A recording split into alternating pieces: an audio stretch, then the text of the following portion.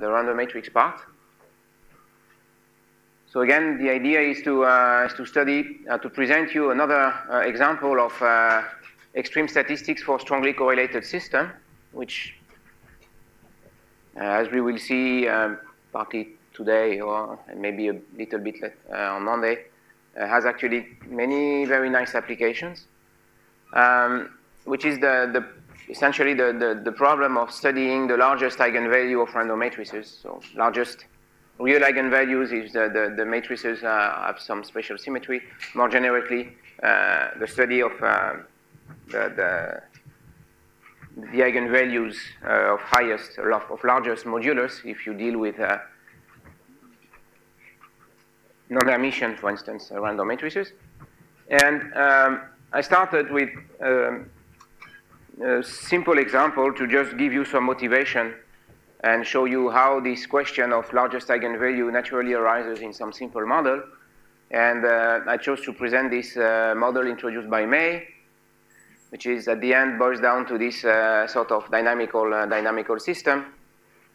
So you have X size basically measures the.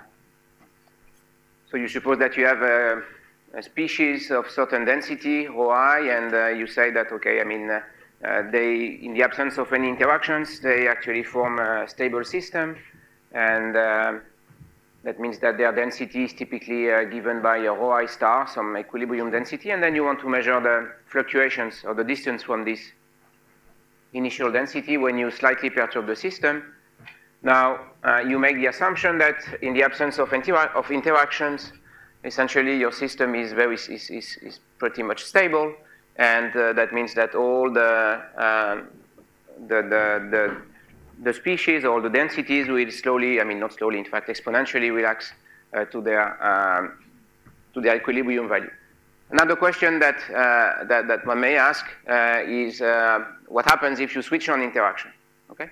So again, we model this interaction by this random matrix because we estimate that the system is quite complex and also quite big enough. And you ask again this question, which is what's the probability that the system remains stable as a function of alpha? So we know that if alpha is 0, this probability is just 1. So that's basically this case here. Okay, so I plot it as a function as 1 over alpha.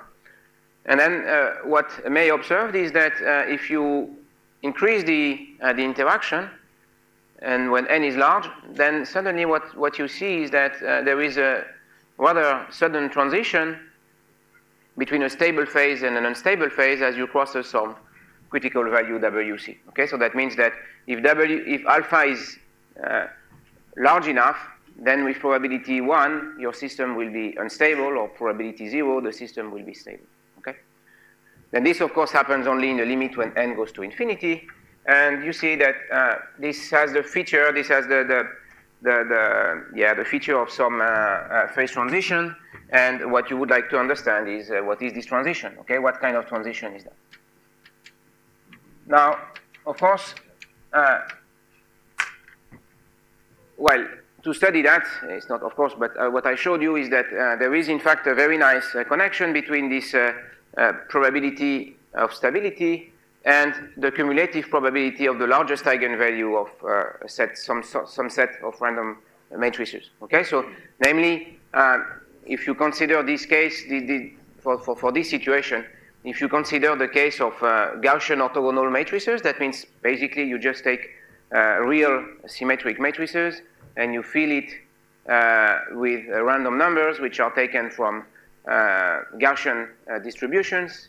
They are IID, except that they need to, of course, respect this constraint of symmetric matrices. So, as we discussed yesterday. So basically, the problem boils down to study the distribution of the largest eigenvalue of this set of random matrices. Now, these GOE type of matrices have been widely studied, I mentioned yesterday, in various contexts, starting from the realm of nuclear physics. I will not enter too much in these historical details. That's not my purpose here. But I just first showed you that if you look at the distribution of this matrix, so think that now you want to put some probability measure on the set of your matrices, And you can do that easily by just setting some measures on these GIs. Then eventually you get this kind of Gaussian distribution. Okay, so that's a sort of Gaussian measure, but generalized to the case of matrices. You know, I mean, you have this trace of J square. You have this quadratic term.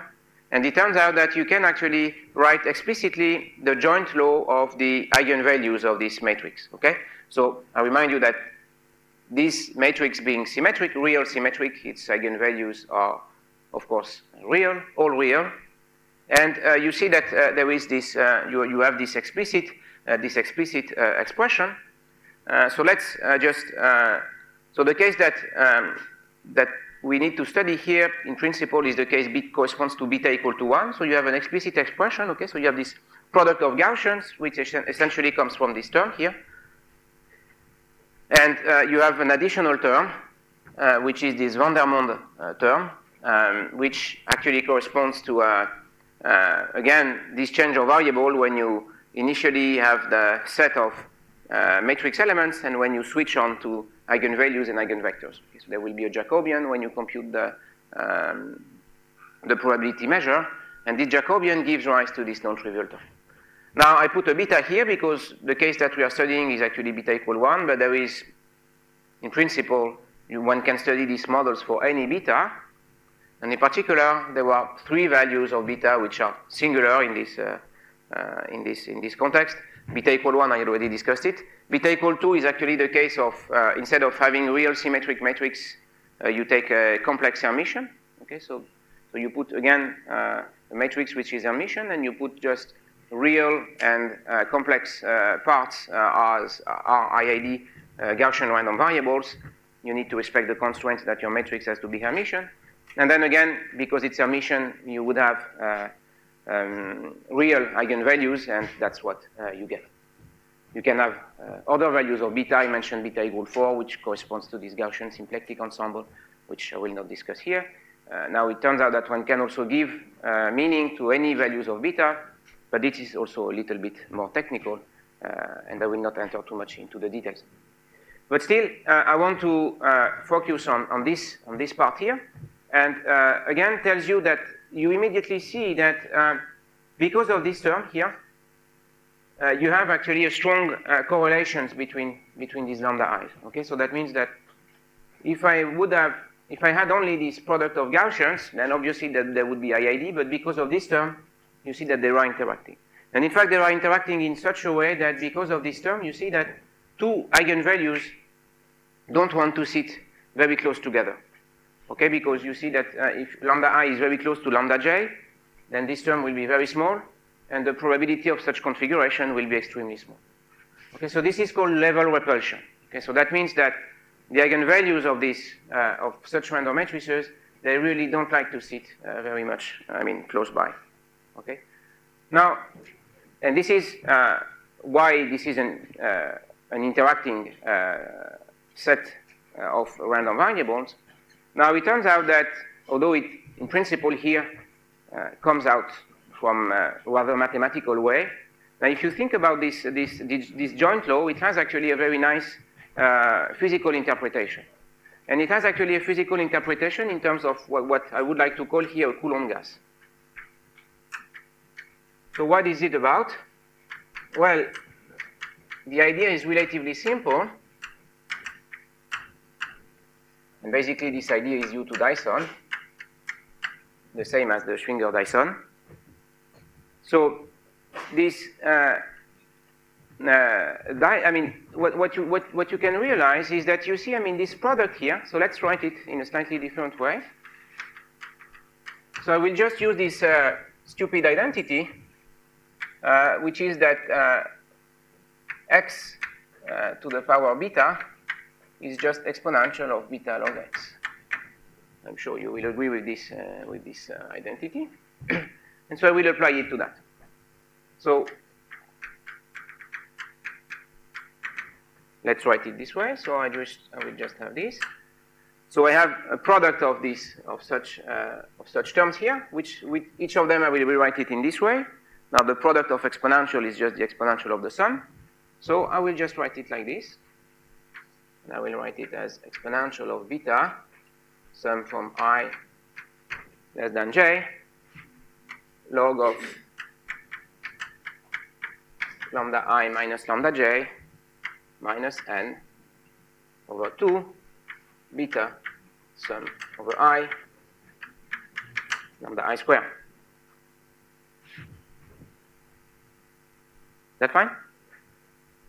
So, okay, for convenience, I prefer to symmetrize this a little bit, and I will just rewrite it as the sum over all ij's,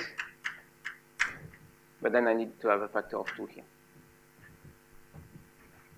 Is that fine? So now, what I want to emphasize is that I can interpret this joint law as Boltzmann weight associated to a set of particles which are sitting in a quadratic potential and interacting via this logarithmic potential, repulsive logarithmic potential. Okay? So that means that I will write this as exponential of minus beta times some function of the lambda i's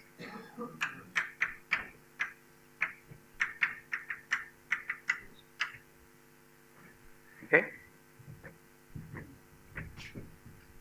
Excuse me, I don't understand why beta was here. Sorry? Ah, yeah, okay. It's because you see here, I mean, the standard convention is to have I strictly smaller than j.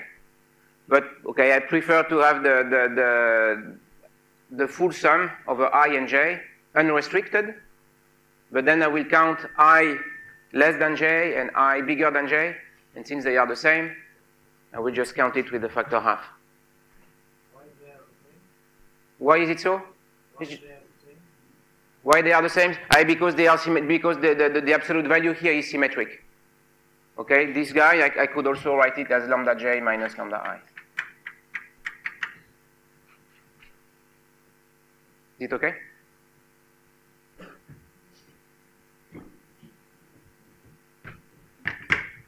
Okay, so if you don't like it, I mean, you can just say with that, I will, okay, will not. It's just because, okay, that's the standard way I work with that, and so in my notes, it's like this.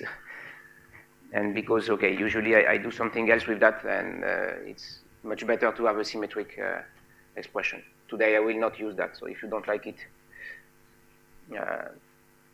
don't use it. Okay, so now what is this E? So again, it has the form of a Boltzmann weight. So this beta now, you see, I mean, it plays the role of an inverse temperature. That's why I called it beta. I mean, it's not me who called it beta, by the way. And so what is E? So E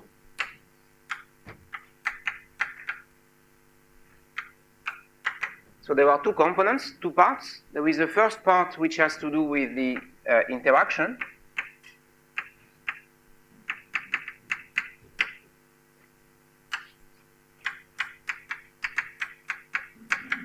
Okay?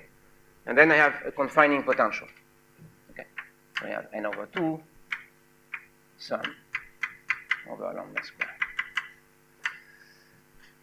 Okay, maybe just to finish to answer your question. I mean, when you really want to do computations with that, it's nice to have a half here because I have a half there.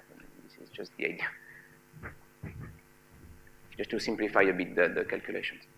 Okay, so now you see that I have two parts again. So that means that I can interpret this lambda i's as the positions of some particles. Okay, so these are my eigenvalues.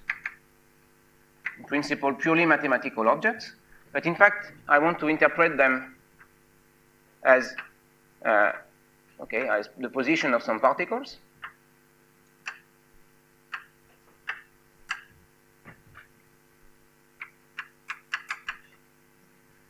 Now, because of this term here, that means that they live actually in a confining potential, okay, quadratic potential, so they are confined.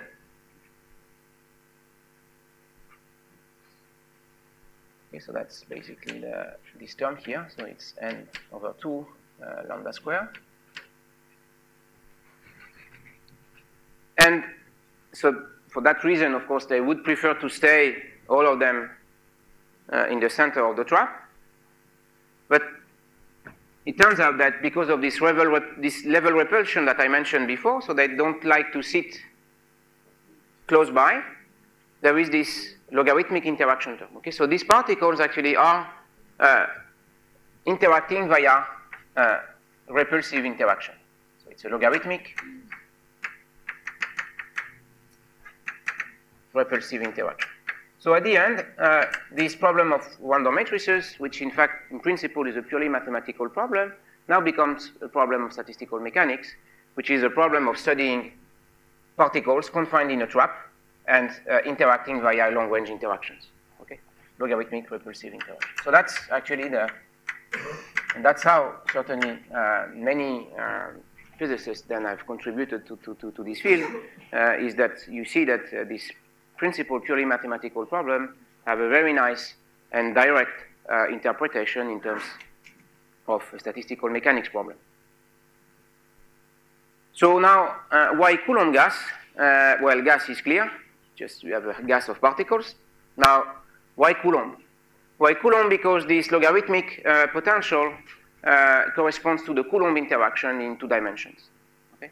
So if you solve the Poisson equation, if you look at what is the nature of the Coulomb interactions, then you would find, of course, that in 3D,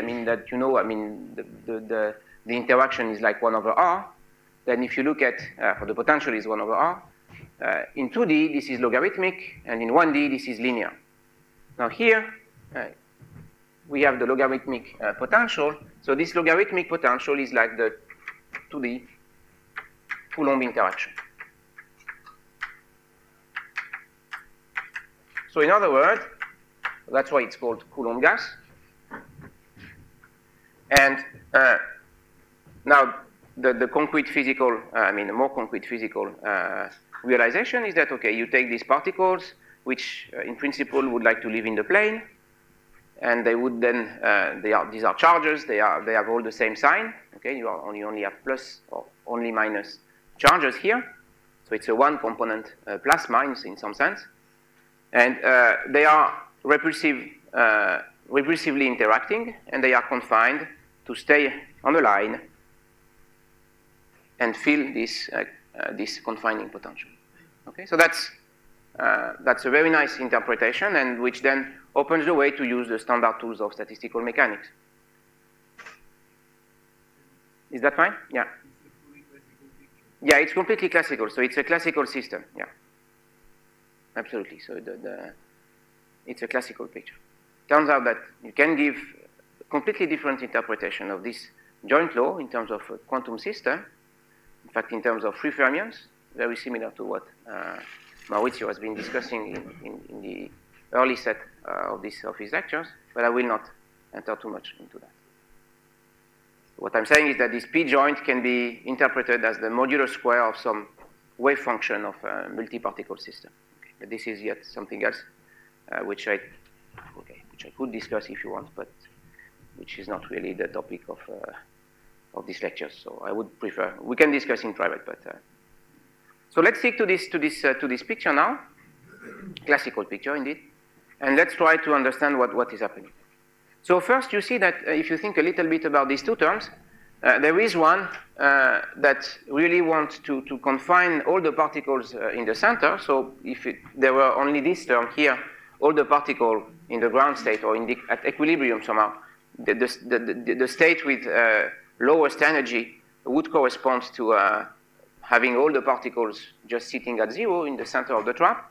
But on the other hand, because of these interactions, they cannot do that. So there is a competition between these 2 terms.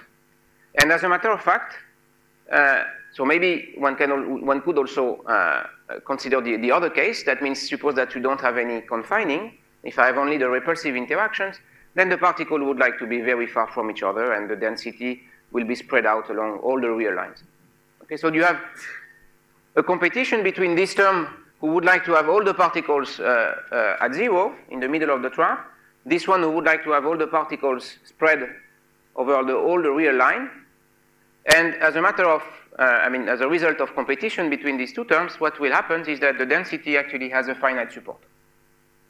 Okay, so that means that what we will see is that the competition between, so there is a competition between repulsion and trapping potential,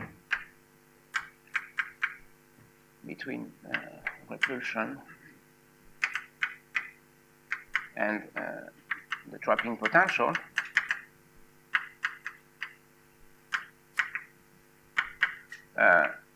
Essentially will lead to the fact that if you look at the density, so we will see that in a minute, if I look at the density of particles, I will be a little bit more, much more precise in a minute, but if you look at the density of particles as a function of lambda, what you will see is that it's actually confined here. And so it's symmetric because, yeah, you see that the Boltzmann-Wain is completely symmetric when you change lambda in minus lambda. So the density itself will be symmetric, but there will be a finite support. And in fact, the values I can already tell you, this is square root of 2 and minus square root of 2. And this is related to this critical value that I mentioned yesterday for the maze model. I told you that the WC is 1 over square root of 2. Well, this square root of 2 is here. We will see why. Okay, so this number doesn't really matter. I just want to insist on the fact that the competition of these two things, to these two types of energy, will lead to confinement. So before giving you the explicit form of this, which is quite simple, what we would like to do, so since I'm saying that here there is indeed some confinement, I was already telling you here on this that the segment or the typical value is of order 1. I want to show you that, so I want to estimate the typical value of the lambda i's. Okay, so that means where, I mean, if I look at, so suppose that I have this kind of interactions, then if I look at one of these charge, what is this typical value as a function of n? Is it something that grows with n? Is it something that decreases with n? And if it grows or decreases, with which power, or how does it behave with n? Okay, so that's what I want to estimate. Yeah? The physical calculation of such density is that, for example, you have a system full of a Coulomb gas, which is somehow a concentration at the middle of the, for example, piston. Right. There. Yeah, essentially, yes. When we come at the center, it is denser. Yeah, exactly. Yeah, exactly. So that's what happens precisely. Yeah. So the density is higher there, and if you go there, really, I mean, the density is very small, and will be also much more sensitive to fluctuations. Yes, that's what happens. So let's try to estimate the typical value of lambda.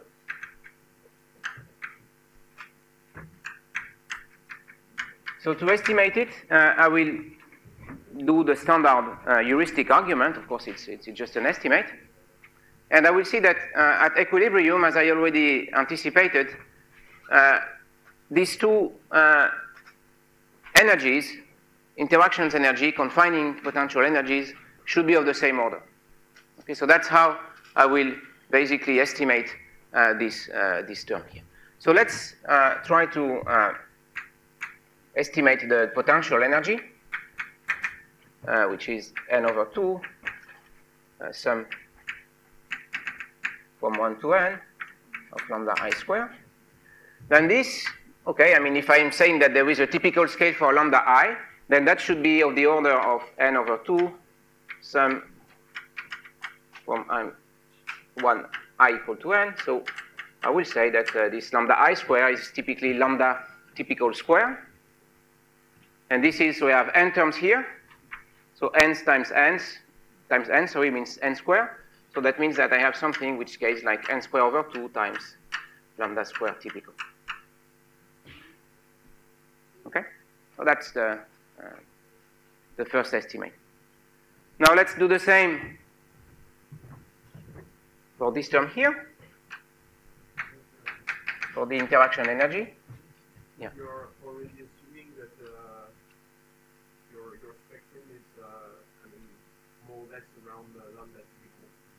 Well, I'm saying that most of them, at least a macroscopic part of it, have the same scale, yes. Of course, not all the spectrum actually have this not all of them. This is the typical, right? So That means that that's what I mean by typical. Okay, so most of them, a large fraction, the macroscopic fraction of these eigenvalues have the same value, not the same value, but the same scale with them. Okay. So again, that means that, okay, if you want to do it more carefully, you will write that lambda I is basically some scale here times mu I, if you want. Okay, now this guy is of order 1, and lambda typical might be whatever you are after. Okay?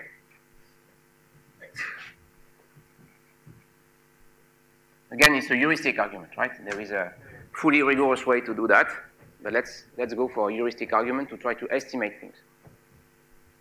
You can compute this exactly if you want. I mean, there are many tools, but let's try to just get the scale. Again, that's how a physicist should try to look at these models first.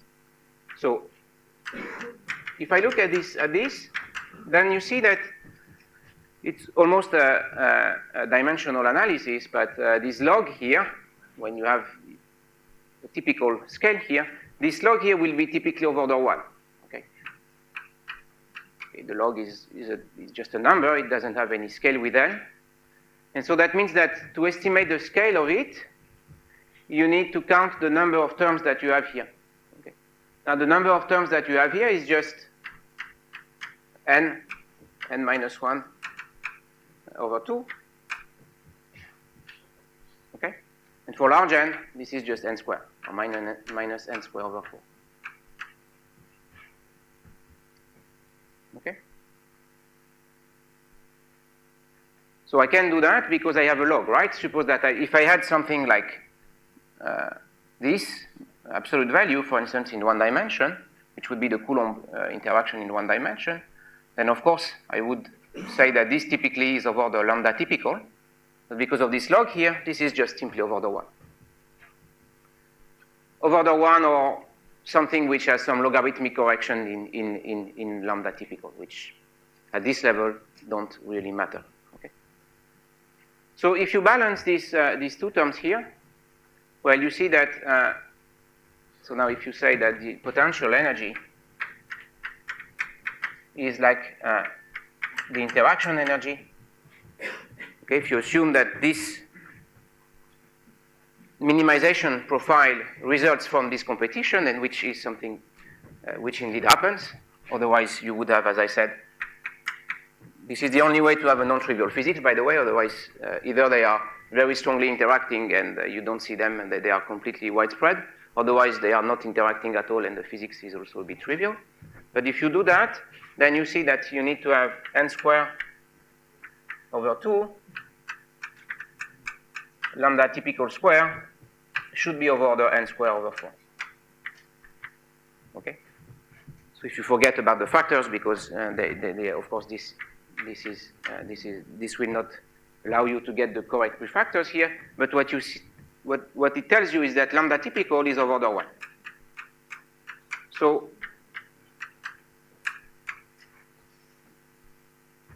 that's a bit related to what we were discussing last time when I was mentioning that to get this measure here, you need to have a variance which is proportional to 1 over n. Then you see, of course, that if I suppose that I take my random matrices which have Gaussian with a variance of order 1, then here you would have something of order 1 here.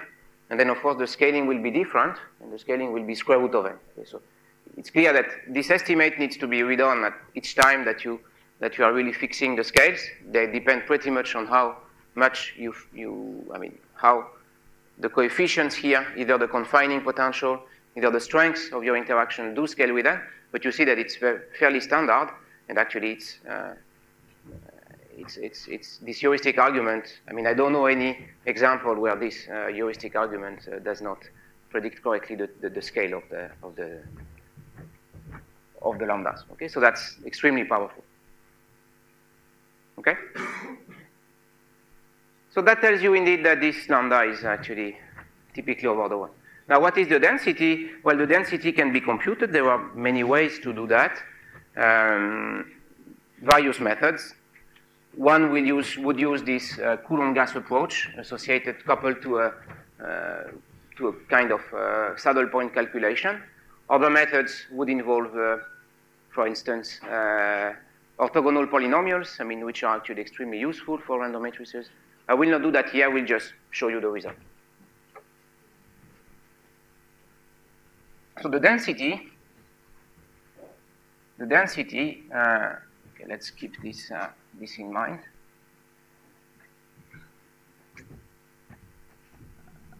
So if I want to compute the average density,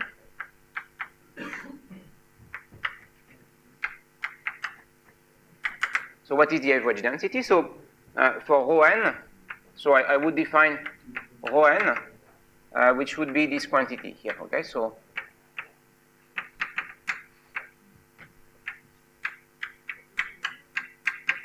and I take the average over that. Okay? So that's the definition of my density, the average density. So now the average that I take here is with respect to this Boltzmann weight. Okay, so that's with respect to 1 over z prime n. I really compute as I would do in standard statistical mechanics. Now you can almost forget that. But if you don't like matrices, then you can just think about it in terms of Coulomb gas picture. Okay, so you have this computation to do. It's not a completely obvious computation to do, but what happens is that when you do the limit of large n, again, I'm doing the things very not qualitatively, but at least I don't have really time to enter into the details. I'm not doing a course on RMT. I just want to go rather fast to the largest eigenvalues. Okay. So what is the limiting form? Well, the density is known under the Wigner semicircle. So it converges to some function which is independent of n. So that is expected because we already know that the typical scale will be of order 1. So one should expect that this simply goes to something which is well defined as a function of n. And this rho of w, I'm sure you have already seen it, has this form. So remarkably, it has a finite support. And it's given by this semicircle. Okay, so this is called the Wigner semicircle. So this is, of course, true for lambda less than square root of 2. And this is the Wigner semicircle.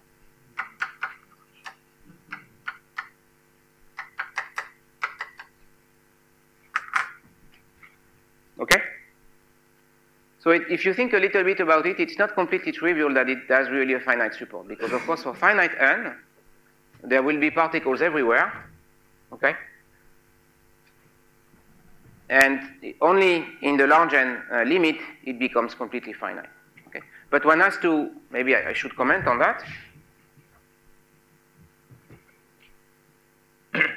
If you look at how so this is the large n limit. So that gives you the density of particles. But of course, if you run a simulation, for instance, and if you have, I don't know, 1,000 or 10,000 particles, for n large but finite,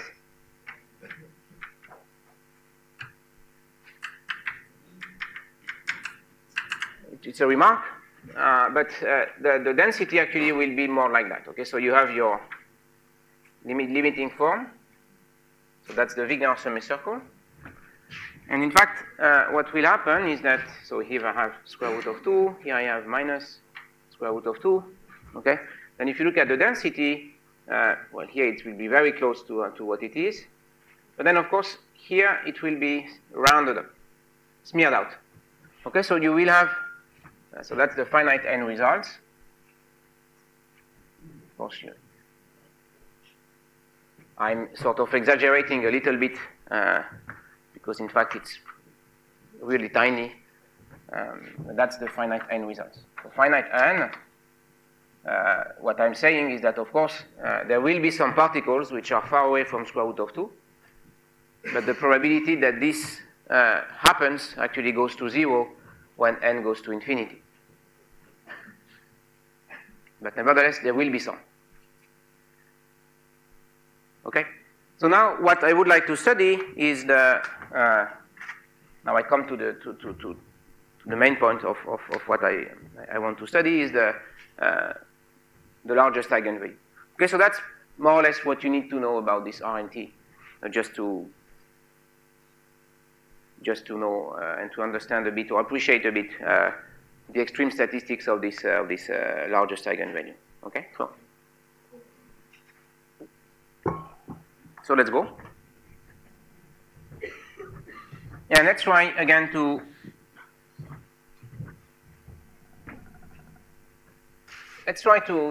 know, to apply what we know to this rather complicated problem. So what do I mean by that?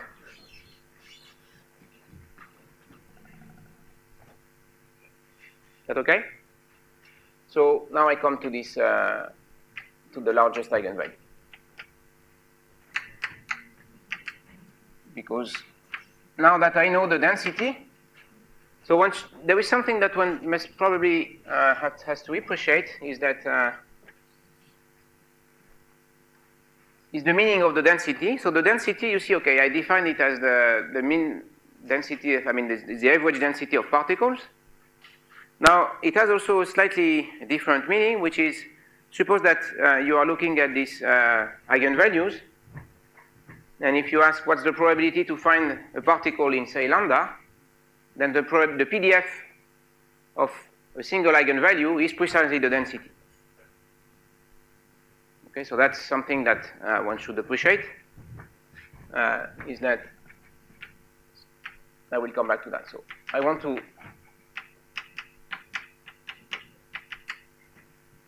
look at this guy. Okay. Now the remark that I did is that, okay, we have seen, I think this is clear. I mean, the way it's defined, I mean, this is fine.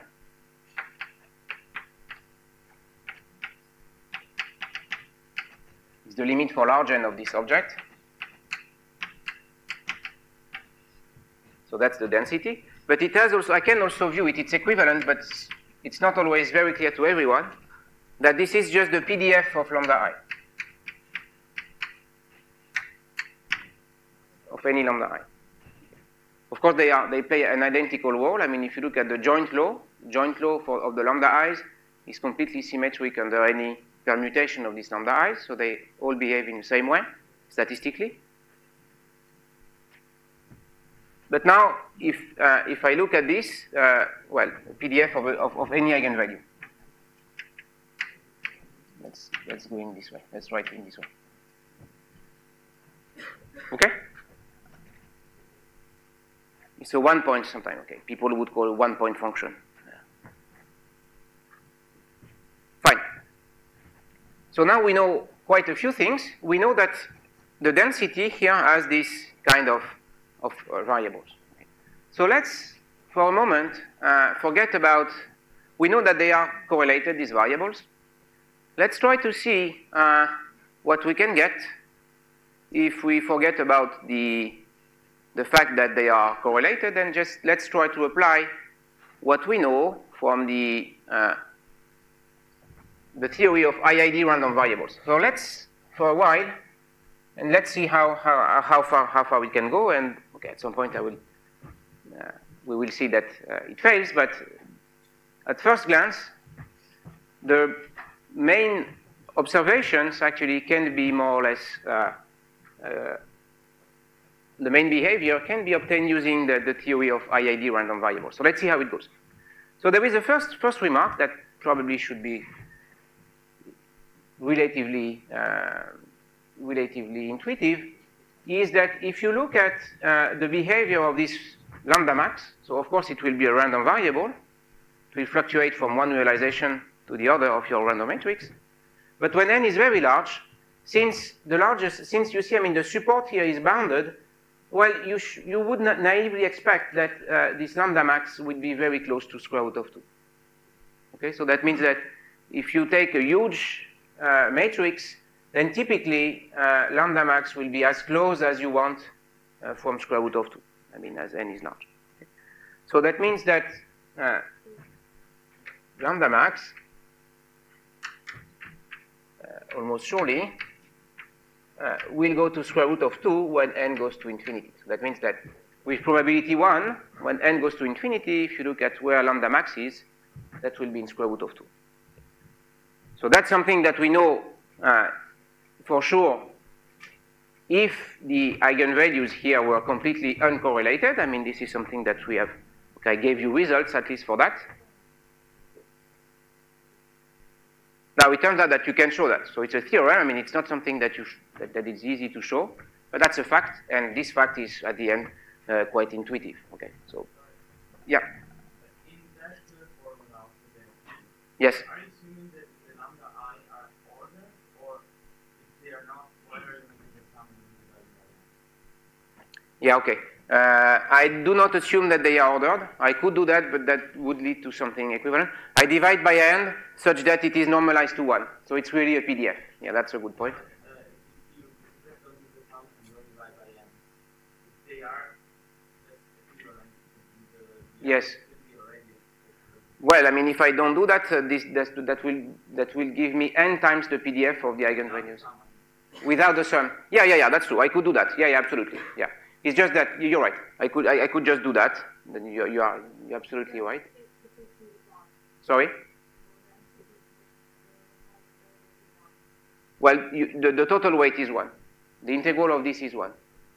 Okay, so yeah.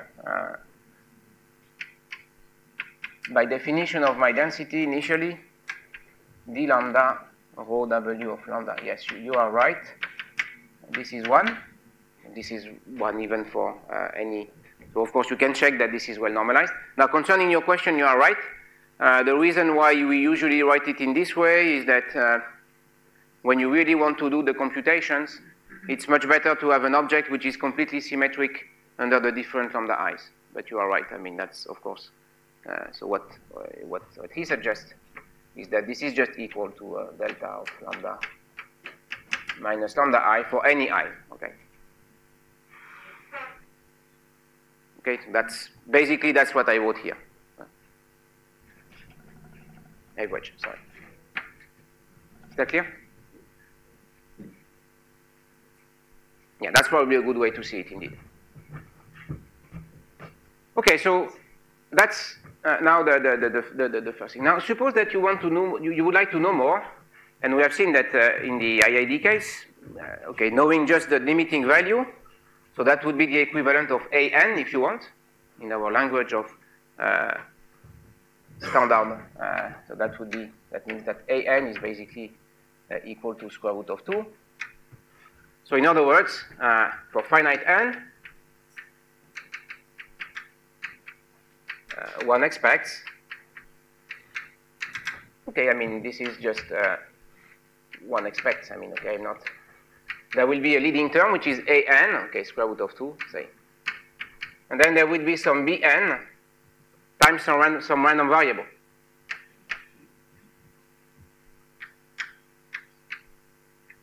I mean, okay, I'm not assuming anything here, but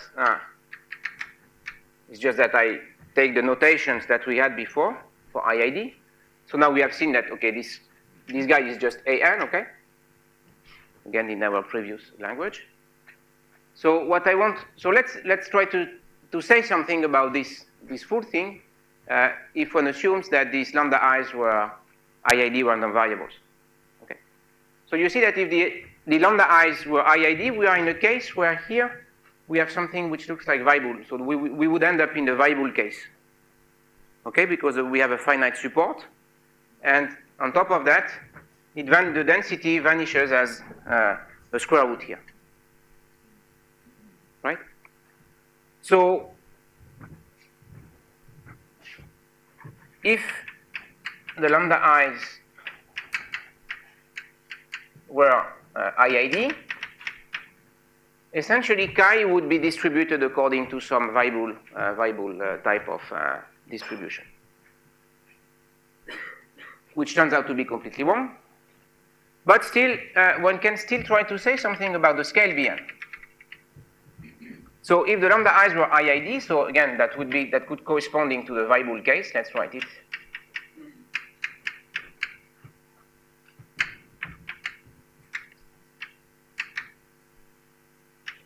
So how do I determine Bn? Well, Bn, remember, I mean, we had a formula for Bn, which is the following. So Bn is related, in this case, to basically the typical value. So what is the formula for the typical value? So here I'm bounded at square root of 2. And then Bn is such that there is essentially one eigenvalues in this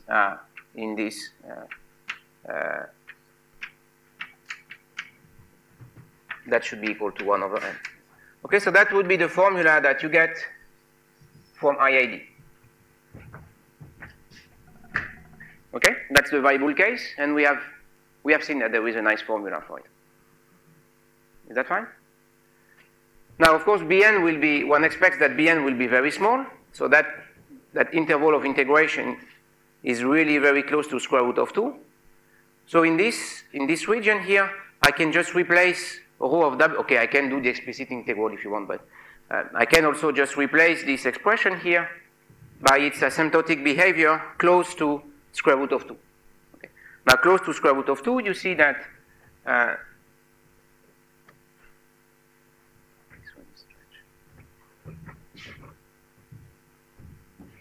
I want to estimate Bn.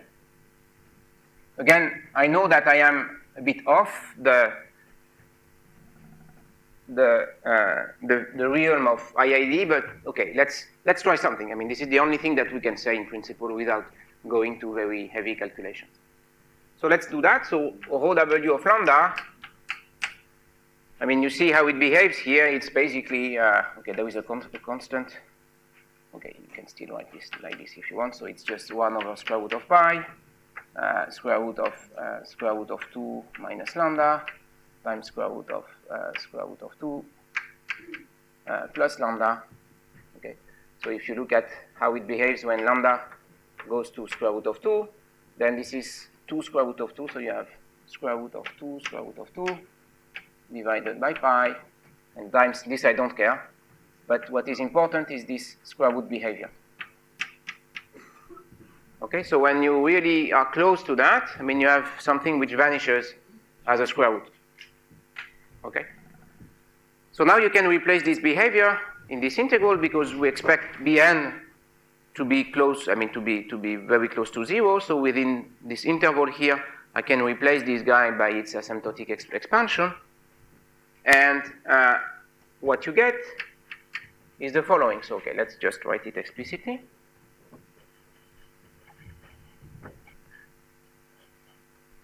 So that tells you that you have this integral here, square root of 2 minus Bn times square root of 2, and you have d lambda. So you have some constant here. Let's call it. Let's call this a. Okay. So I have an a, which doesn't matter too much here. And then you have square root of 2 minus lambda, and this is equal to 1 over n. So that's this. Okay. So now, when you do this integral, what you will get is that, okay, there will be some constant that I don't want to compute, but as a function of Bn, you immediately see that when you integrate the square root, you will get something to the power 3 by 2, and that gives you Bn to the power 3 by 2 is equal to 1 over n. A prime is some number that I don't care of. And immediately you get that Bn is of order n to the power minus 2 thirds. Okay, so that's what you would get, and this exponent is quite non-trivial. I mean, people have looked at this exponent for years. It turns out that you can get it very simply here. This 2/3 here is related to the KPZ 2/3 exponent that we have seen yesterday. I will not explain why, but this is the same exponent. So this 2/3 here, of course, we obtained it by assuming that the lambda i's are IID, and we use this assumption. But as all the good assumptions or approximations, they hold far beyond the domain of applicability, And it turns out that this, although in principle, okay, it's not very clear as to why I could really apply this kind of formula, it turns out this actually gives me the good answer.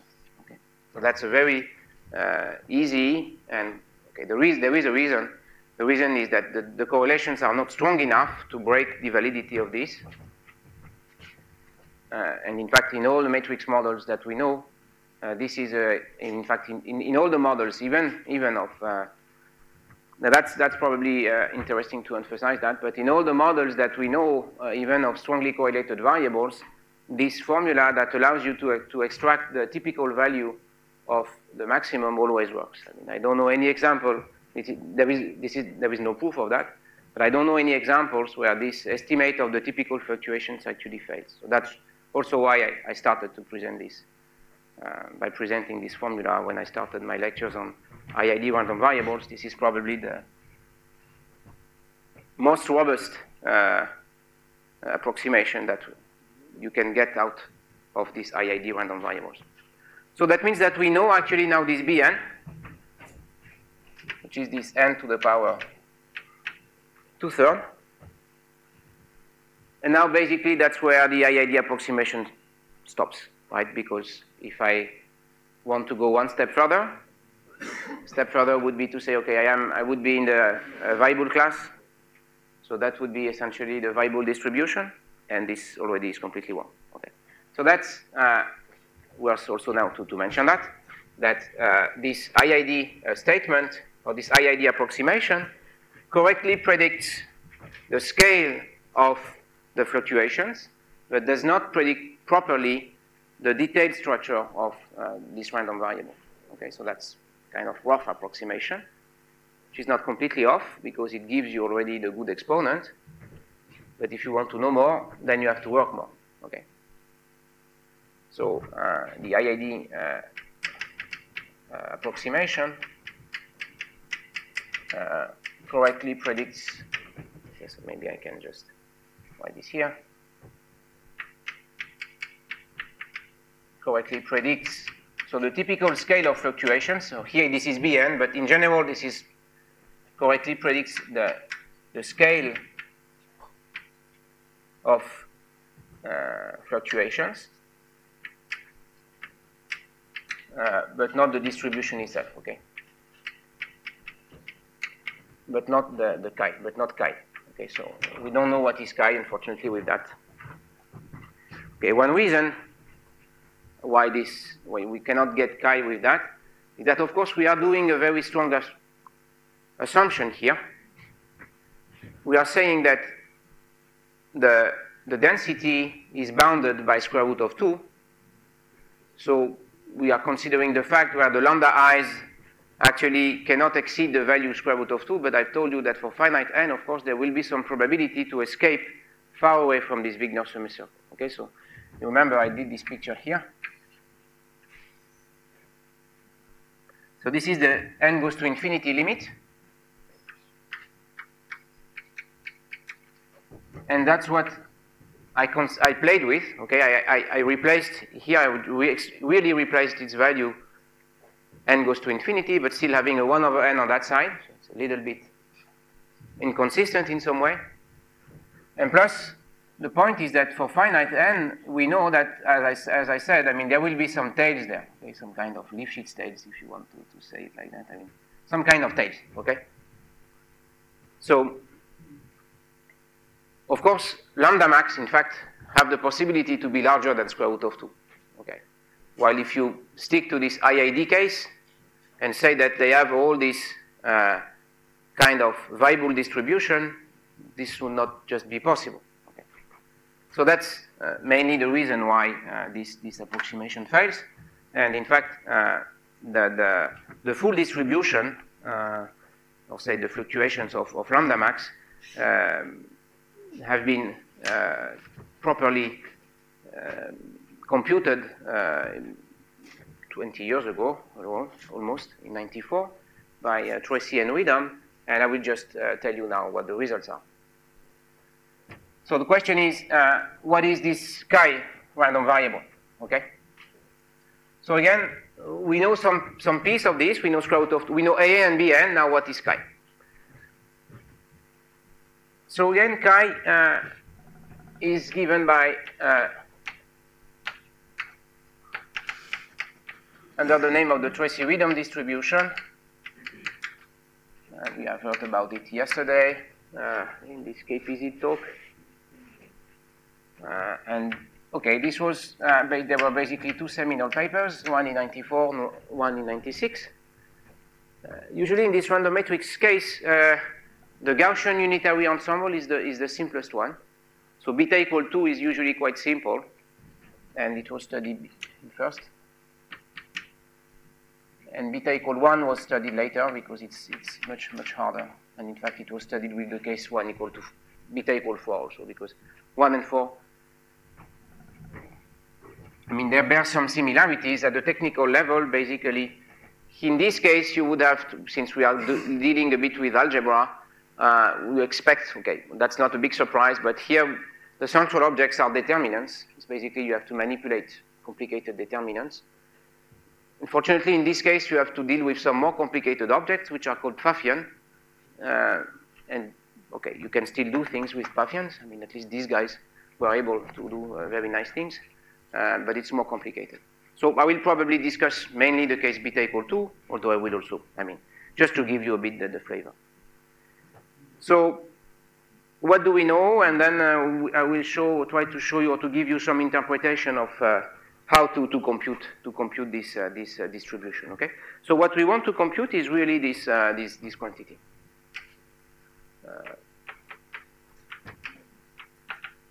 We would like to compute basically this guy, right? So this is the probability that lambda max is smaller than W. So this is, again, I mean, I will come back to this later, but you remember that in the case of this maze model, this ecological particles models, this is just the stability property, right, of this. So maybe already here we can already comment on something and make a link with this before going to the, yeah, maybe that's a good point. Maybe a good way to do.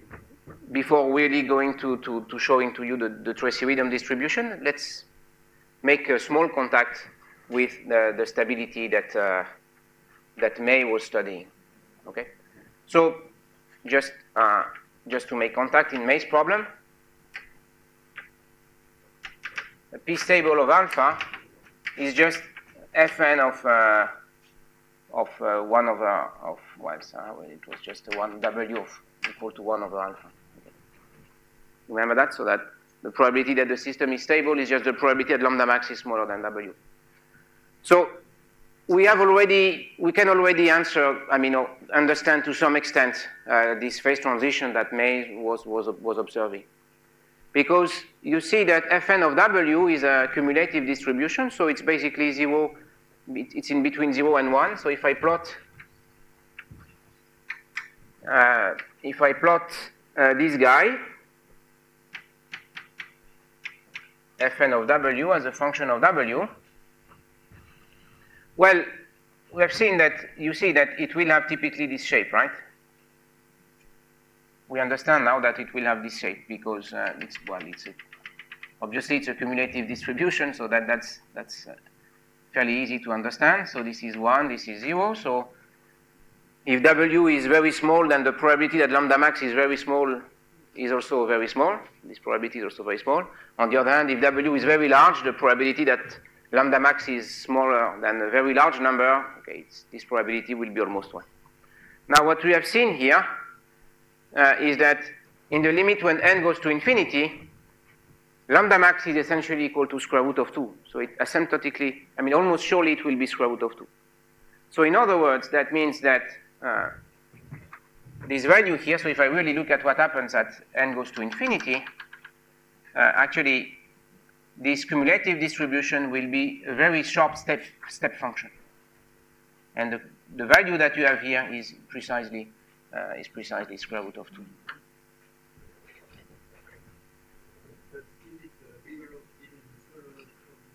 Yes, because here, so at the moment we cannot say more about the nature of the transition. I mean, there is a transition, but we don't say anything about the nature of this transition, okay? So in principle, to go further, so I realized that what I wrote yesterday probably was a bit, I wrote W is equal to 1 over square root of 2, actually. I was wrong, actually. It's alpha which is equal to 1 over square root of 2.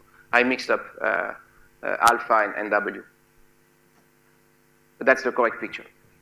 So now, if you want to say something about the nature of the transition, yeah, you need to go further. I mean, you need to say more about, essentially, about the free energies in the two phases, okay? Now, the free energies of what is not yet clear, but maybe I will just write it in a moment. So that's basically the free energy associated to this model, okay? So, so that's the May transition. Okay, so now we understand at least why he observes something. So this is the limit n goes to infinity, and again, at least we have already something about the May transition. Okay, very nice. Now let's write maybe and try to write what this Fn of W is, and maybe we will just sort of try or begin to understand that this phase transition is really associated to some thermodynamic phase transition, because if I write Fn of W, so this is the probability again that all the eigenvalues are less than W. But so that means that I want all the eigenvalues, so I want to have lambda 1 smaller than W, lambda 2 smaller than W, lambda n smaller than W. Okay? So what is that? Well, I can write it explicitly, actually, because I know the joint distribution of these lambda i's. And so I just need to integrate this joint law from minus infinity to W. Okay? So that's just formally that should be written like this. So I would have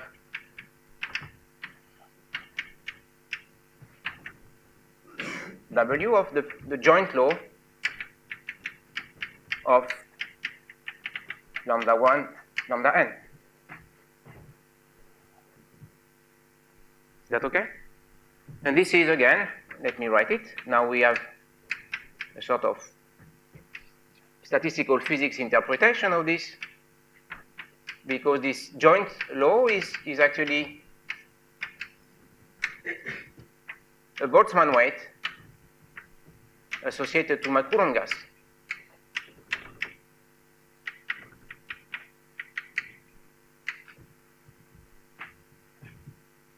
Agreed? So you remember that this is just the Boltzmann weight associated to particles which are sitting on a real line, confined in a quadratic potential, and interacting repulsively via the logarithmic potential. But now there is a new ingredient. This new ingredient is that these particles actually have to stay between these. They cannot live on all the real line, but now they are bounded to stay between minus infinity and W. So in other words, I have now one has to think about it in this way. So I have this collection of particles. They live in this quadratic potential. So they are there. They are interacting, but now I am imposing something else. I am imposing that they cannot be on the right side of this place. So I would like to think of this model as a Coulomb gas with a wall. Okay, so I have an impenetrable wall here, and my particles actually cannot go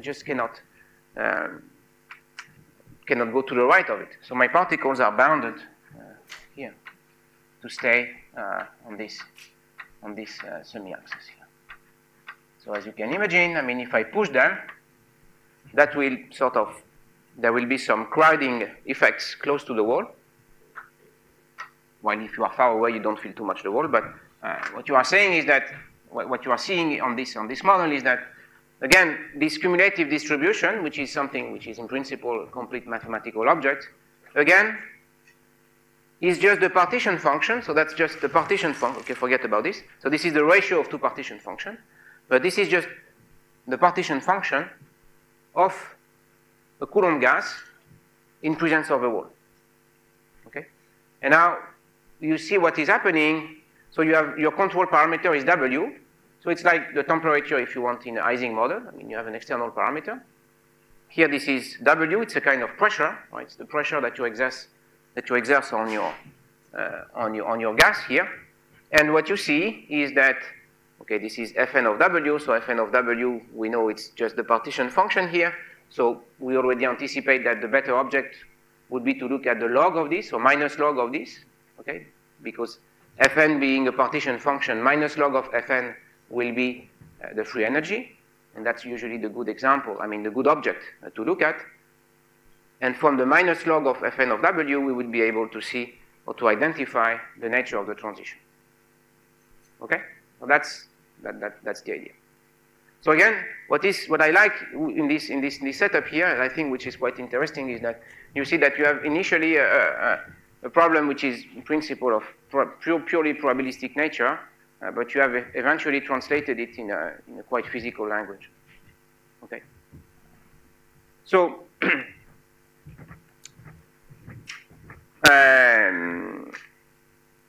yes. So now what do I do with that? Okay. So I just maybe okay. That's fine. Let's do this. So now I want to tell you what we know about it and what happens in the large N limit. Okay, so there is, as I said, there is something happening close to square root of 2 here, and I want now to comment and be more specific on what these guys, Tracy and Rhythm, have shown. So what these gentlemen have shown is that you can write explicitly this distribution. So I will be brief because, okay, it's a little bit technical and mathematical, but still it's nice to see it, I think. So again, what we know is that lambda max, we have seen it, is square root of 2 plus n to the power minus 2/3 times some distribution here. Now this distribution I will call TW because of these guys. Tracy and Whedon, they are mathematicians. And usually to define it, okay, it's better to have, let me introduce a square root of 2 here. Okay, it's just a matter of definition. Now it turns out that the distribution of chi of TW, it has an explicit expression. And maybe I can just, let me just give some, maybe some details, not details, but let's show it. So for beta equal 1 to 4, at least, it's possible to compute explicitly the probability distribution of chi of TW. So I can compute the probability that chi of TW is, say, smaller than x. And it has a fairly explicit expression, and, okay, there is a first way. So if I look at beta equal 1, at 2, for instance, beta equal 2, which is the simpler case, in principle, this distribution can be written in what is known under the name of Fredholm determinants. For 1 and 4, in terms of Fredholm-Pfaffians, I will not show you, I don't want to frighten you, so I will not show you these formulas. But it turns out that in many cases, so in these 3 cases, they have an alternative expression, and that's actually what was uncovered by Tracy and Rhythm, is that they can be expressed in terms of the solution of some equations.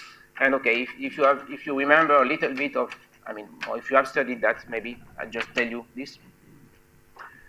When you classify the second order differential equations, ordinary differential equations, there is a classification which is due to Painlevé, which was a French mathematician.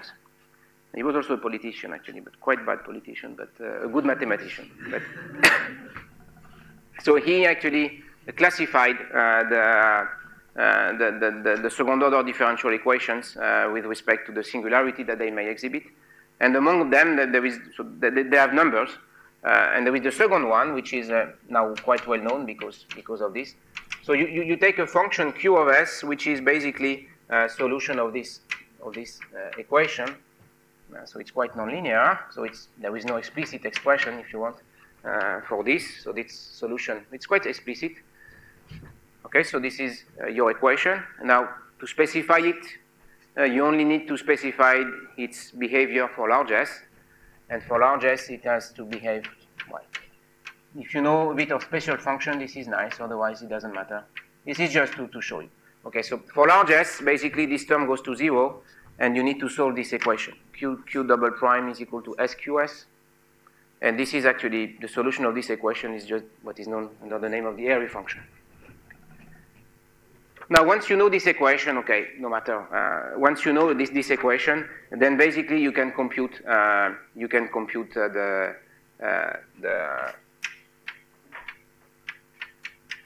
for beta equal 1 to 4, you can get explicitly this function here, this Tracy-Rhythm distribution, as an integral of this thing.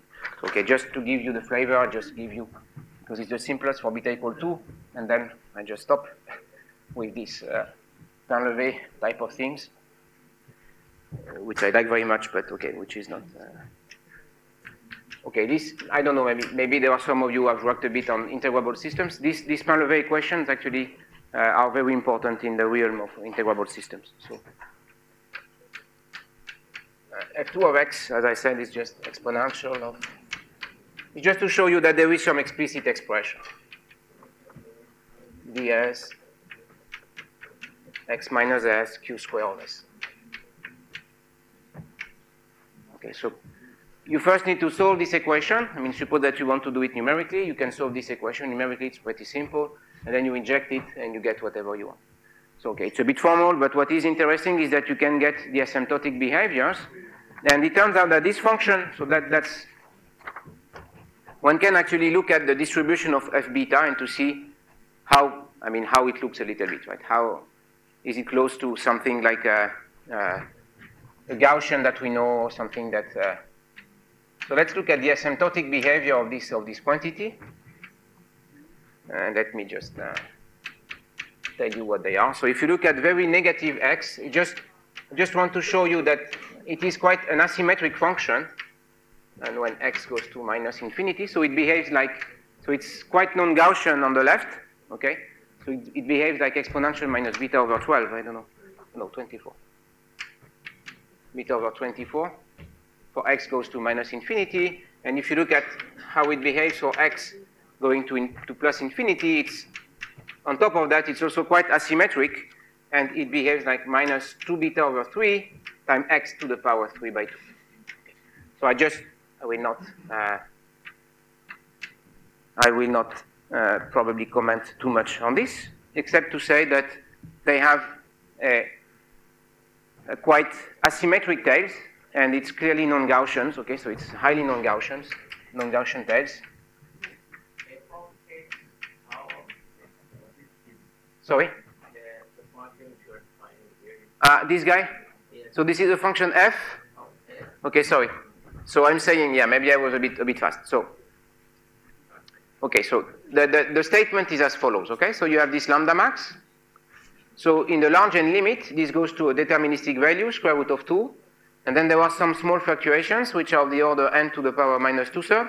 And they are given by this guy here, chi, okay? Now, what is this chi? So chi is a random variable, which does not depend on n. And the cumulative distribution of chi is given by f beta. That means that it depends on the parameter beta that we have seen before, right? This beta equal 1 for GOE, beta equal 2 for GOE, etc. So, okay, I just wanted to show you an example and tell you the simplest case, which is already a bit complicated, but still explicit. So if you look at beta equal 2, in fact 1, 2, and 4, you can express this f beta as a particular solution of an ordinary differential equation, which is called here a Pain-Levé equation. It's a Pain-Levé 2 equation. Now, for beta equal 2, so this is this function. For beta equal 2, it can be written as this integral. Okay, this integral of this, so you need to know the function q of s, which is the solution of that horrible equation. Okay? And now I'm looking at f prime beta. which is the PDF, okay? So why I'm doing f prime beta, because f beta, you see, is the cumulative distribution. And, okay, I usually prefer to look at the PDF, because otherwise it's a bit... Is that okay? So now f prime beta, you can show, I mean, it's more than an exercise, actually. But you can show that it has these tails.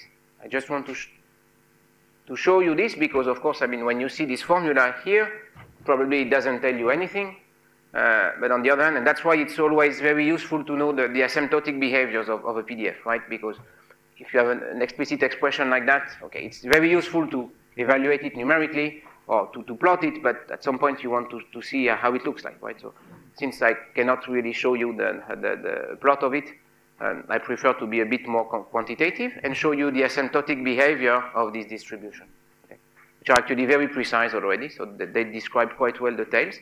So it behaves like exponential minus mod x cube for x negative and large, and it has this x to the power exponential minus x to the power 3 by 2 for large positive x. Okay, so it's pretty non-Gaussian. It's also quite asymmetric. So Gaussian would be just x squared. So none of the tails actually are of that form, and on top of that, they are quite asymmetric. Okay, so this is how they look like. Okay. So now I guess that I want to, I mean, okay, that's something that I want to show you. So this was this Tracy rhythm distribution, and this has to deal with what I want to name or to call have to do with the typical fluctuations. Now, somewhat unfortunately, if you want to understand a little bit more this May transition, you need to go beyond these typical fluctuations. And what you would like to understand is what happens when you have large deviations of lambda max. That means when lambda max is very far away from square root of 2. So by this I mean the following. Oh, by the way, I mean if you want really to think already about it, this cube here is the indication of this third order phase transition. Okay, it's still a bit hidden, but this is what it is. So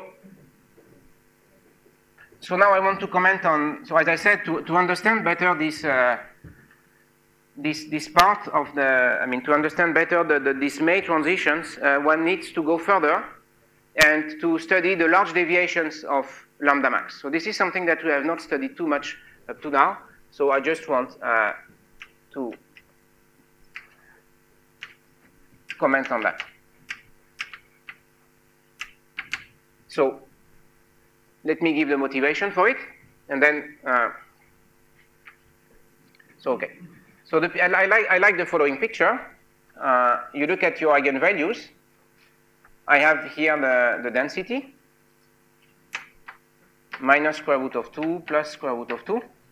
Okay, and I was actually telling you this Tracy and Widom, what they tell us, and this is also what we got with our argument, that if you look at lambda max, actually the scale of the distribution that we have studied is very narrow around square root of 2, right? Because the scale is of order n to the power minus 2/3. So we are describing the fluctuations on a very small scale around square root of 2. So typically, I will plot, so this is the density of eigenvalue. On the same plot, I'm plotting the density of eigenvalue and the PDF of lambda max. Okay, so this is it. So this has something like this. This is basically this distribution that we have studied here. Okay, so that's Tracy rhythm.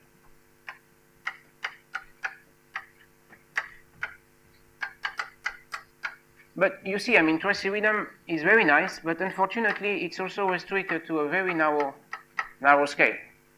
Okay, and in particular, it doesn't tell you anything on how the things behave here. Lambda max, you see, I mean, lambda max in principle can be anywhere. It can be 0, for instance. So how would you describe this tail here? Very far away from square root of 2. Even down to minus square root of 2 if I want, or minus infinity in principle. Okay, so this regime here are called, so you have to see that, for instance, a natural question could be, what's the probability that all the eigenvalues are negative? It's a natural question, I mean. That means what's the probability that lambda max is smaller than 0? So you see that you are very far away from square root of 2, typically of order 1. So it turns out that this regime here of large deviations, that's what I call large deviations. So this is the large deviations of lambda max.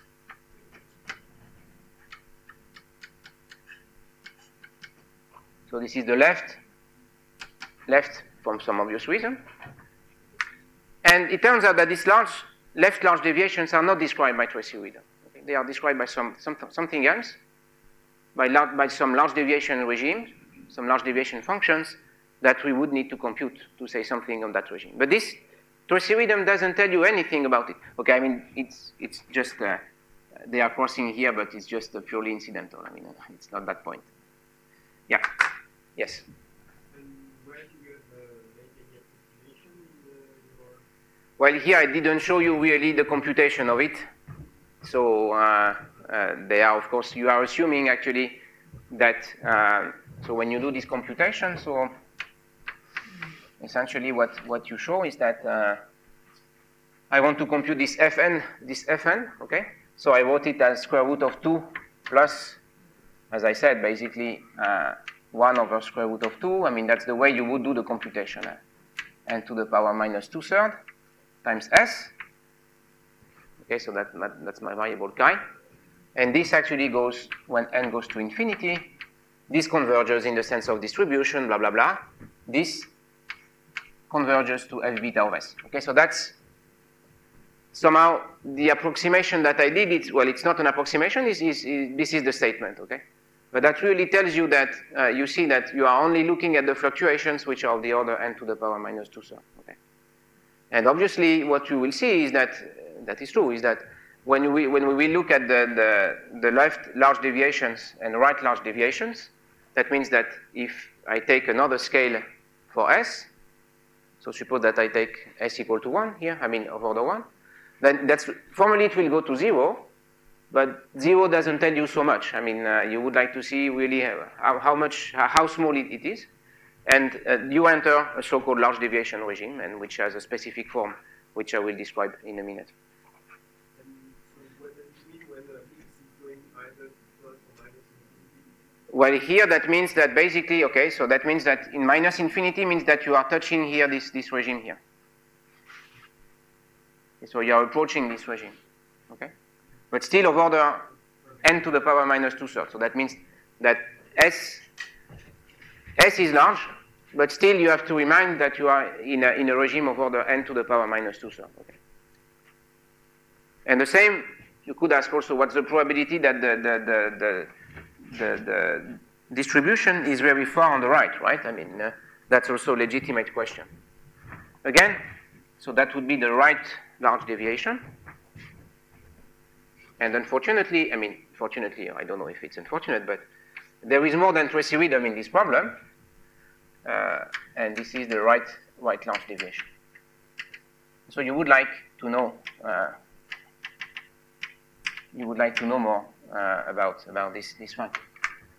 So I don't know how much familiar you are with these large deviations, but I thought maybe it would be nice to show you some, before illustrating on the tracy rhythm, which is a bit involved. Let's maybe look at some large deviation problems on very simple system. Except if every one of you is very familiar to large deviations, otherwise I will just immediately go, and continue on that. But how many of you are quite familiar with large deviations? Okay, so let's do it. I'm sorry for you guys. But okay, I will just try to illustrate it on a very simple. You have a question? No. Okay. On a simple problem, probably the simplest example, which is a coin tossing example. Okay, I mean it's quite quite simple, but just to illustrate what large deviations is, because otherwise you will really get bored with what I will say. I mean, and that will just mean anything, not mean anything for you. So, it's just a very reminder on large deviations. Okay, so in fact, it's the large deviations for the sum of IID random variables, and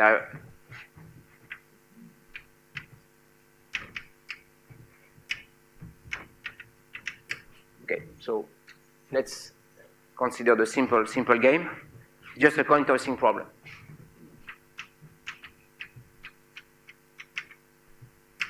So with probability half, you will have a head.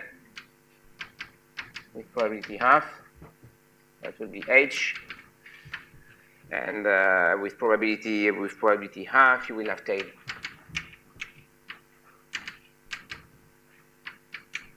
Okay, so just do some coin tossing experiments, and you do it n times. Okay, so you have n trials.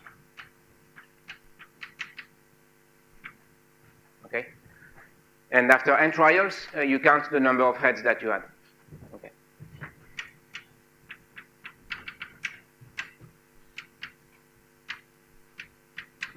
So why is it related to the sum of IID? Well, I mean, obviously, this will be, so if you do n trials, let me introduce an indicator function, sigma I, which is essentially like a spin variable, which is 0 or 1, depending on whether you had a, so is 1 if you have head, and is 0 if you have tail. Okay? So NH is obviously just the sum of random variables. Okay? So what you want to do, obviously, so it will be a random number, and you want to compute, say, the probability that NH is equal to, say, a given value, say M. Right? So this is something that you can compute easily. This is just a combinatorial factor divided by the total number of possibilities, which is 1 over 2 to the n. Okay, so this is just n, choose m, and you divide by n by this. Okay, that should be okay. Nice. So of course, it's very simple. Now, once you have this, you can compute various statistics of NH. For instance, you can compute the average value. Average value is very simple. Average value, obviously, you don't need any computation, will be just n by 2. And you can also compute the variance, which requires a bit of computation, but you can compute sigma h squared, which will be nh squared minus nh squared. And it's a small computation that to show that this is n over 4.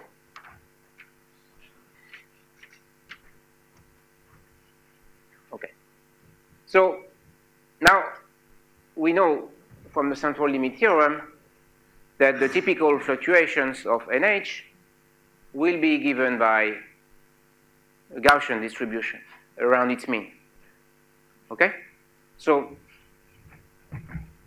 okay, let's forget our friends here for a while, or probably until Monday.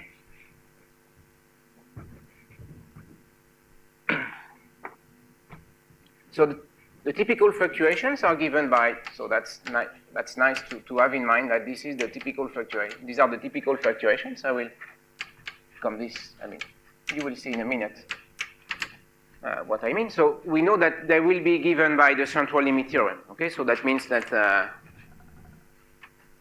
that's what I mean by typical fluctuations are given by the central limit theorem, CLT. Okay, so what does it mean? It means that this probability NH of M in the large n limit, it will reach a Gaussian form around the mean value n by 2 and with some variance sigma squared. You don't like this?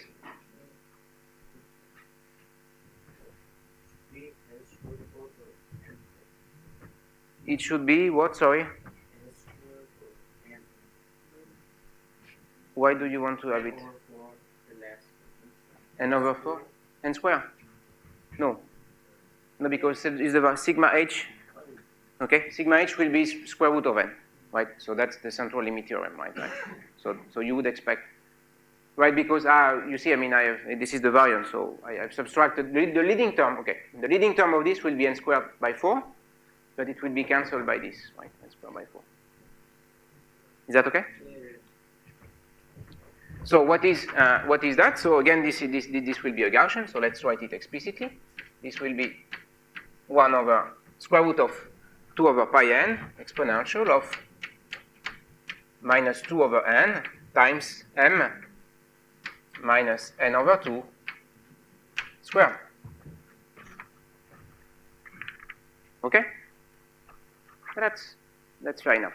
And we know that it describes very well the typical fluctuations around n by 2. Now let's look at a rare event. So okay, what do I mean by fluctuations?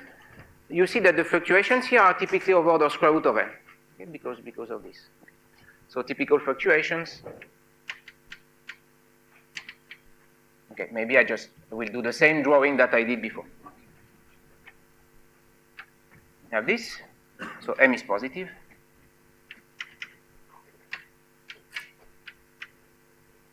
So this is this quantity as a function of m, okay? And so what I'm saying is that here it's very nice. I have this explicit expression, which is that. This is a Gaussian. It should be perfectly symmetric, and this is of order square root of n. So these are the typical fluctuations. I'm claiming that these are the typical fluctuations. Why so? Why, to see that, let's go to very left to n over 2. Let's consider, for instance, the probability that m is equal to 0.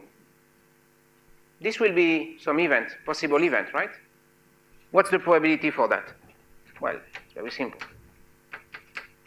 Probability that m is equal, that nh, that nh is equal to 0. This is what? This is 1 over 2 to the power 1 over 2 to the power n, right? Because that means that I obtain tails every time. Okay? Now, if you evaluate this formula for nh for m equal to 0, what you see here is that if you evaluate it for m at m equal to 0, it gives you, okay, forget about this. Okay, you can put it if you like, but I won't need it. And then I will get what? I will get exponential of minus. So m is 0, so I have n squared by 4, so that's minus n by 2.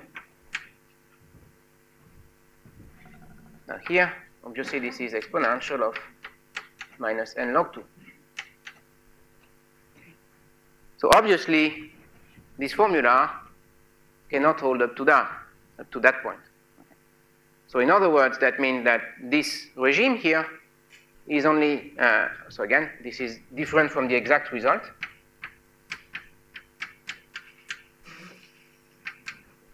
One over 2 to the n. And so that tells you that this regime here can only has a limited domain of validity, which we expect, which is of order square root of n. And if you go to, now if m instead is of order n, if you have if you really are at a distance of order n from n by 2, then you will enter a different regime. Okay, so we have another regime here and another regime there. Now, question is, what is this regime?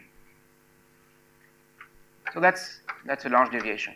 That's what is called large deviation. Okay, so when you are very far away from the typical value, you will face another regime which is not described by the Gaussian. The question is what is the good approximation, or what is the form of the distribution here? Now, it turns out that in this case, so now if you start from this formula, it turns out that the large deviation regime is in fact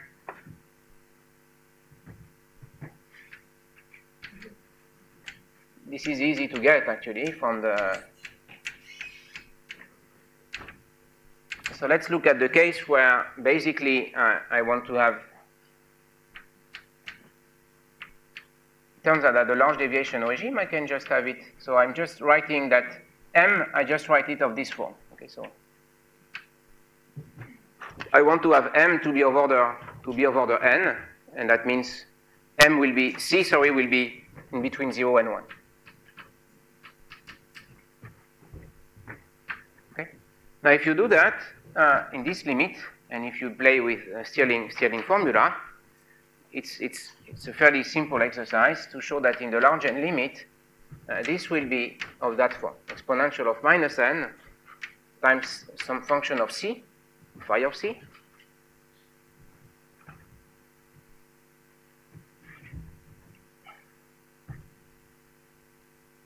Again, from that formula, I mean, you just need to take the large N limit of this combinatorial factor, and this phi of c, okay, I'm sure you have seen several times. It has a relatively simple expression. You can compute it here explicitly here. So it's just c log c plus 1 minus c. It's kind of entropy. And you have an addition here because you have log of 2. Okay. So now this form is very nice. This form is very nice because, for instance, if you compute phi of 0, you really recover the exact result. Right? If you compute this in particular, which is this exact result.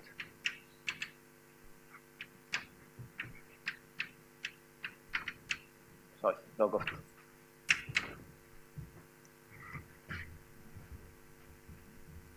Now, yeah. I don't understand why the central limit theorem is failing in the limit of, let's say, m and 0, because yeah, because I understand that the rescaling is not working, but then it means that it cannot apply.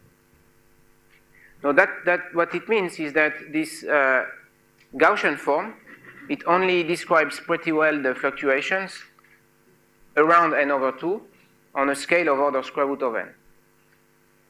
But if you go beyond that, that means if you ask for some probability of m far from n over 2, which are of order n, say when you put m equals 0, then the distance is of order n, is n by 2, much larger than square root of n, then this regime is not correct anymore.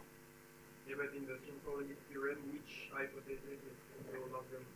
Well, this, in the central limit theorem, you are assuming that you are looking at the fluctuations around square root of n. So that's the same as before. So if you really, so that means that the central limit theorem tells you basically that if you do p of n by 2 plus, say, x square root of n, okay, then this will go to the Gaussian. Okay, when n goes to infinity.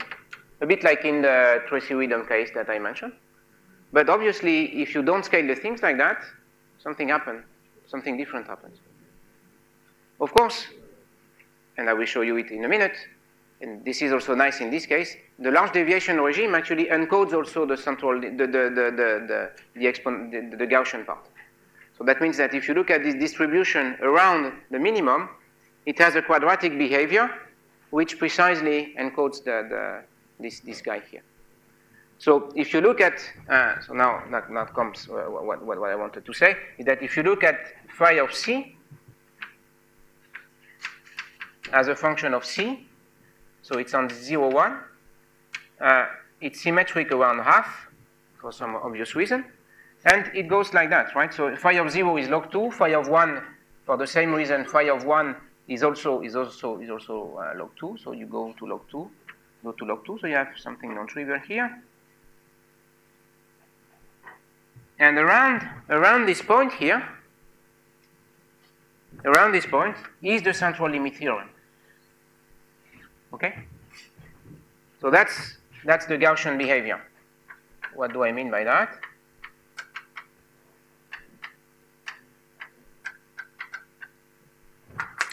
I mean that if you look at this function close to half, it behaves like c minus half square, and there is a prefactor here. Maybe it's good to give it. If I want to stick, I don't know. Yes, let's do it properly. It's 2.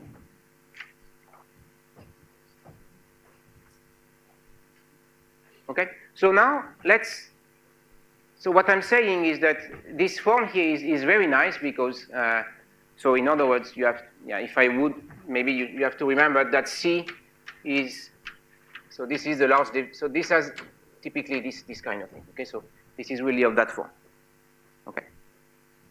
So now let's see that explicitly, that this large deviation regime actually also encodes the Gaussian. So it has much more because it has the large deviation form, but it encodes also the Gaussian peak. Okay, so let's see it. And I guess if I have time, okay, I have a few minutes, but that's what I need. I mean, few minutes. I see I have 1 minute, but I will need maybe 2 or 3 minutes. So what I'm saying is that this form here encodes more. So the quadratic form will be something like that, right? So the osculating parabola, if you want, probably something like this. Okay, so that's the parabola.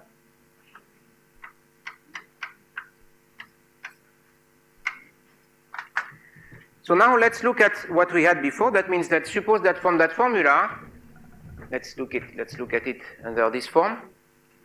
I will look at it like this. So you remember that, right? So you remember what? You remember that NH was n by 2, and we have sigma h, which was square root of n by 4. Okay, so that's what I showed you. So now let's look at this distribution.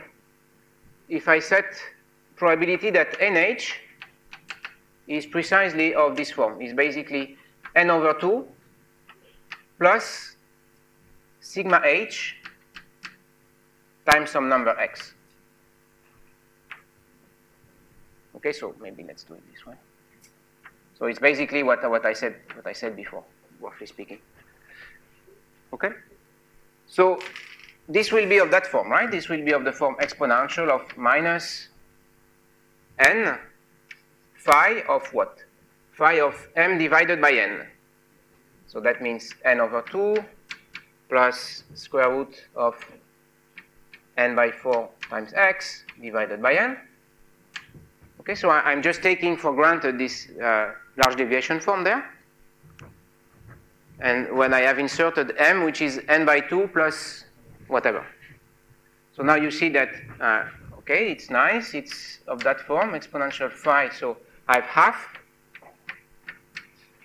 half plus what? Plus 1 over square root of 4n x.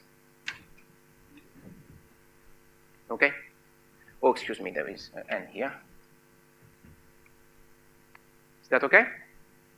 And now I just use the fact that I want to make a Taylor expansion of this function around 1/2, right? Because this term is small. So I can just use this behavior. Okay? So let's do it. So if I do it, you immediately see that you will get exponential of minus n times what? Times c minus half square. So c minus half is just this term here. So that's 1 over square root of 4n times x squared. And I have a factor of 2 here, 2. Okay? Now if you combine everything, what you find is that, of course, the n dependence goes away. N divided by square root of n squared, so the n dependence goes away, that's what you want. And here you get 2 divided by 4, so this is half. So you get exactly your Gaussian, exponential minus x squared over 2. Okay? So this large deviation regime here encodes also captures the Gaussian fluctuations up to a prefactor. You will notice that I don't get here the 1 over square root of 2 pi sigma, because of course, I mean, I can only get the things.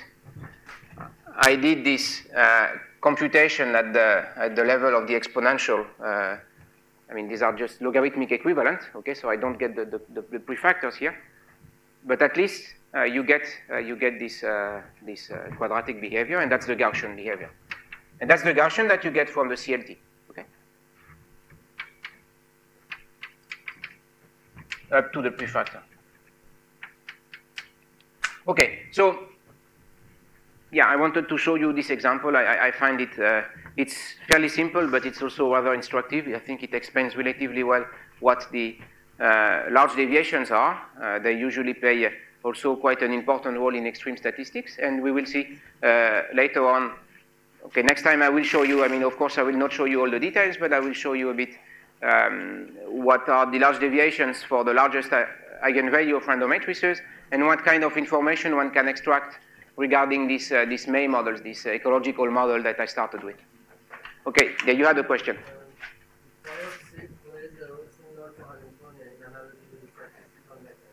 Yes, you can view it like this.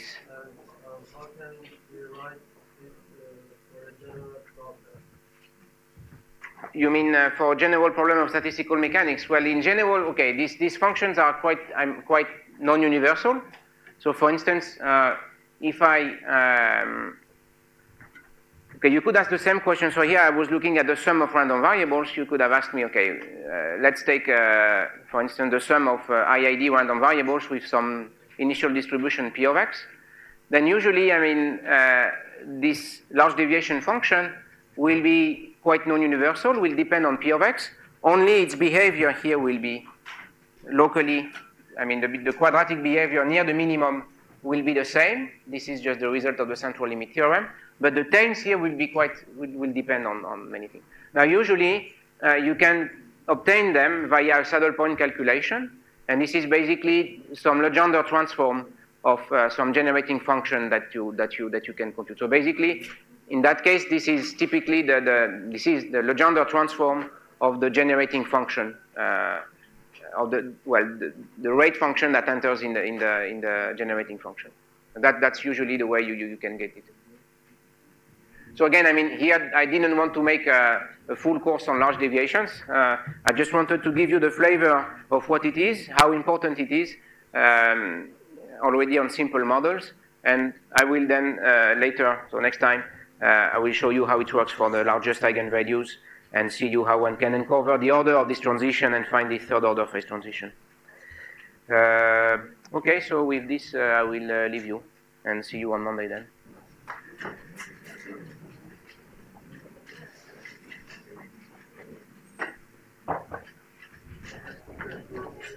Yeah. In this case, you can think more higher the momentum. Sorry? That's not so in this case, for the large deviation case, it is not